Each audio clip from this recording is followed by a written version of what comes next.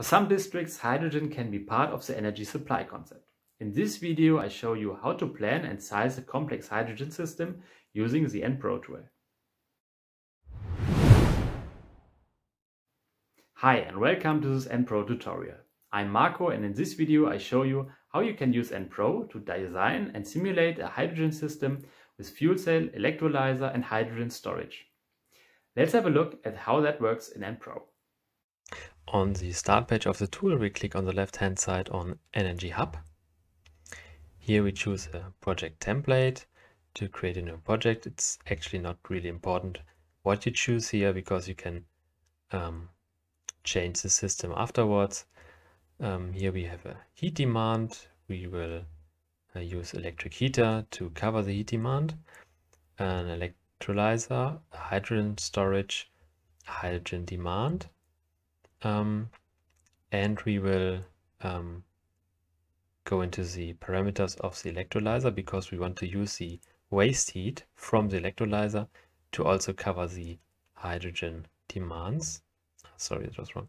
Electrolyzer, waste heat recovery, 20% is going into the is waste heat, 65% is electricity, is hydrogen.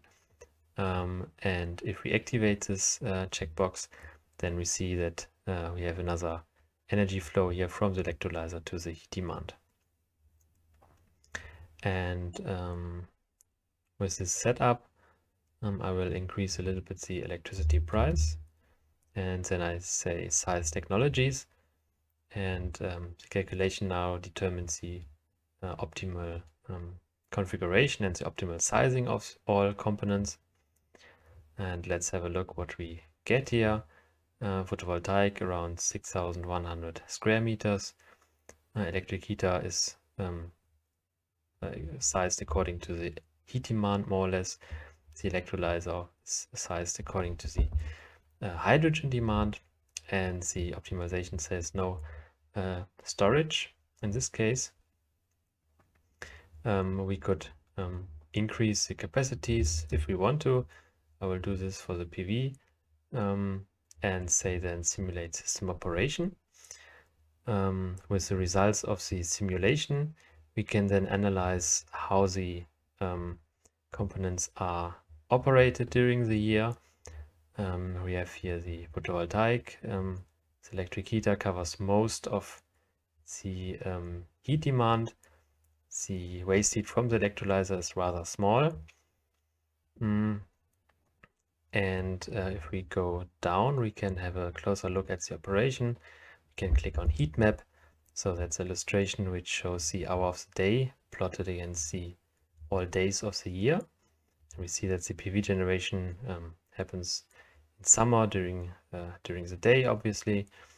And if we click on electrolyzer, then we see the operation of the electrolyzer. And since we don't have any hydrogen storage, the electrolyzer follows directly the hydrogen demand. So the hydrogen demand looks the same as the operation of the electrolyzer. I can show this quick here. Energy demands, and if I go to hydrogen demand, so this is our example profile that we are using. This looks like the operation of the electrolyzer. Summary, if I click on summary, we get an overview of the main KPIs. For example, the electricity generation, 56% is covered with the photovoltaic, 44% with electricity from the grid. The heat generation, 91% are covered with the electric heater and 8.8 with the electrolyzer. We also have an overview of the CO2 emissions and the primary energy. These specific factors for both can be modified in the settings of the optimization. I now click on economic results. Here we see that the system is not profitable, so the revenues are smaller than the costs. And here we see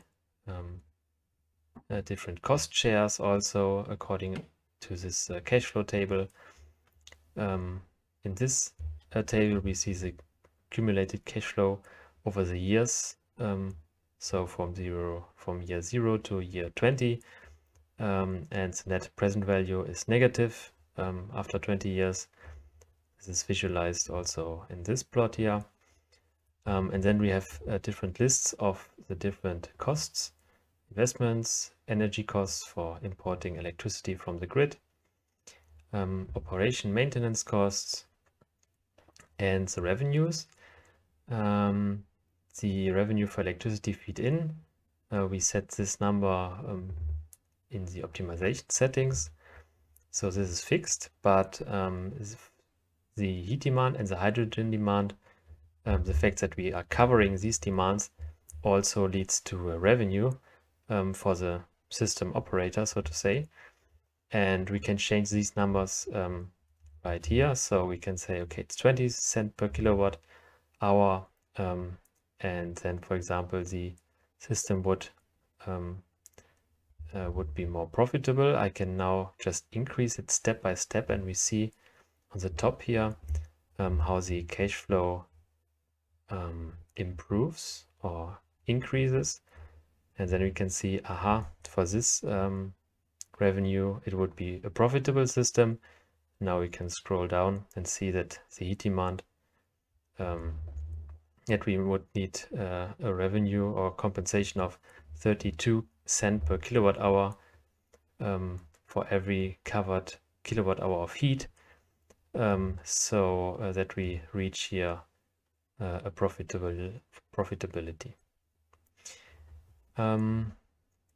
We can download results as well as an Excel file. In the Excel file we have the economic results, but also the time series for every component of the system, and there we can then use this to create our own plots or to do additional analysis. If you have any questions or remarks about this video, feel free to leave a comment. If the video was helpful for you, please give us a like and subscribe to our channel. Thank you for your interest and see you next time.